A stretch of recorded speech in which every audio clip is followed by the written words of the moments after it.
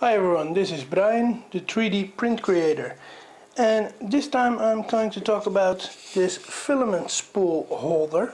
It's one I created, and there are a lot of people who have downloaded this thing from Thingiverse, and there are actually two types. The first type is this one, and this is actually the one for the large spools ranging up to 2 kilos.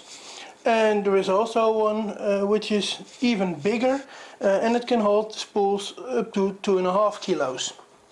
A lot of questions concern if the top lid can still be placed when the filament holder is in place.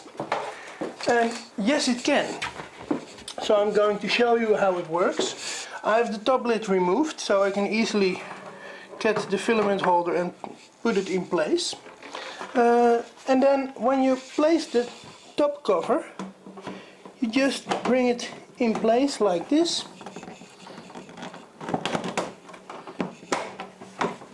And then here it is. So now the machine is fully closed. Now a lot of people are asking, is it still possible to open the machine, to open the top cover? Because now when you're opening it, you see you will get stuck here.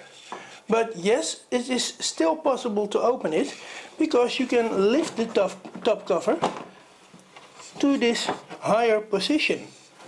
And when you have lifted it to the higher position, you can open it fully and you can normally come inside your printer.